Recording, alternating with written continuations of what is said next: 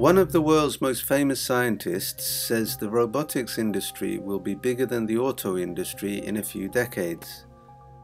Professor Michio Kaku, who lectures at the City University of New York Institute of Advanced Study, is a familiar face who's known for explaining complex science to the average person.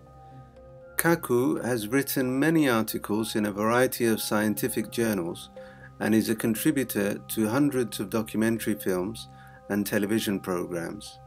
He is also the author of numerous books, including his most recent, The Future of the Mind: The Scientific Quest to Understand, Enhance and Empower the Mind. In his latest commentary on the world of science and technology, Kaku says, I personally believe that in the future, decades from now, the robotics industry will be bigger than the automobile industry.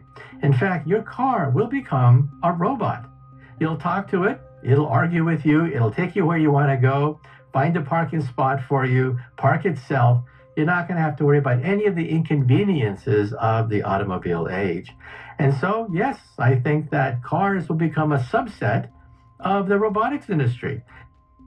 Kaku, whose field is theoretical physics, made the comments in his own YouTube show, Exploration, in which he also says the new waves of scientific and technological advances will create large numbers of new jobs in some industries, such as biotechnology, partly because of the aging populations in advanced economies.